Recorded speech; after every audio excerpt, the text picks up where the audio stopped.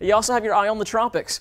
That's right, Channing. There are some features in the Atlantic and even closer to the Caribbean to hone in on. Nothing that's causing our current rain is connected to a tropical low. There's a big swirl of upper level low pressure over western Cuba. But this broad area of moisture is kind of straddling the northern edge of South America. It does have a modest long range chance to develop as it starts to move into the western Caribbean over the next 3 to 5 days. And anything that comes into the Caribbean certainly bears some additional watching just because of the geography. Also, a wave that's still over Africa set to emerge into the eastern Atlantic tropical waters that also has long range potential for future formation.